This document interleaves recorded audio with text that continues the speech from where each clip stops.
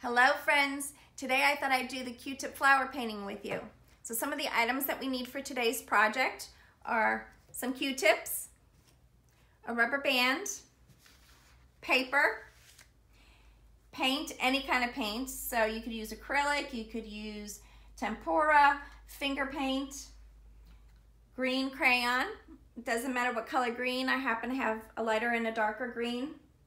You need a dish or a bowl, something to put your paint in. One extra item, if you want, is a paintbrush. And then another extra item would be tape. Any kind of tape will do. So you can put your paper either horizontally or vertically. Doesn't matter which way. I'm going to put mine horizontally. I use tape for my younger children at home. It helps them keep the paper in one spot, and I usually will do generally just two corners, one on either end, and that generally helps them out a little bit. Then you're going to take your Q-tips, put them in a group together, and then you're going to wrap your rubber band so they're nice and snug and tight together so they're not falling out like that.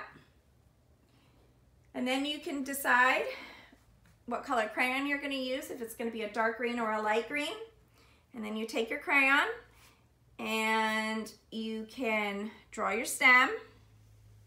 You can draw it as tall, as little as you like. You can even draw some leaves. You can do your leaves nice and simple, or you can try and make them fancier. You can use a lighter color and make it a smaller one with some leaves. And if you would like, you can even use green paint. And if you don't have green paint, you can combine some colors to make your green. And you can paint the stem, and then you can paint your leaf. Doesn't really matter how it goes. It doesn't matter how big, how small. You just want to have some fun using some paint. And then you can choose what color you like your flower to be. I'm going to start off with some blue.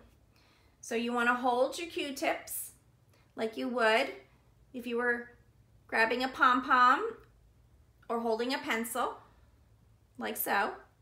And then you're going to dab it into paint, just so your Q-tips are covered. And then you're going to go up and down all around your stem until you have your flower made.